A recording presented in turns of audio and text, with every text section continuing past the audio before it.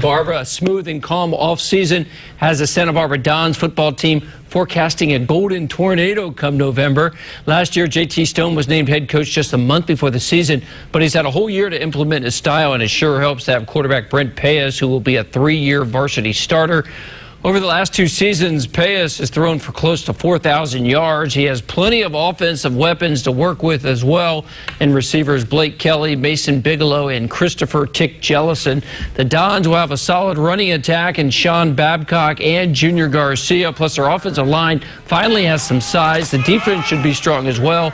Add it all up, and Santa Barbara may get to break out their playoff golden tornado jerseys in just about 2.5 months. I think looking at this season in terms of stability, as far as having a good O-line, we've had a coach through an entire offseason. Hopefully, it will make a big difference, and I think it really should. I think we're going to be pretty good this year. We've been working really hard over the last offseason 2 years and been bonding together, so we have a really good connection. And all I'm preaching these kids is 100% effort, maximum effort to win the ball games, and win or lose, that's all I care about. And the Dons begin tomorrow night at 1.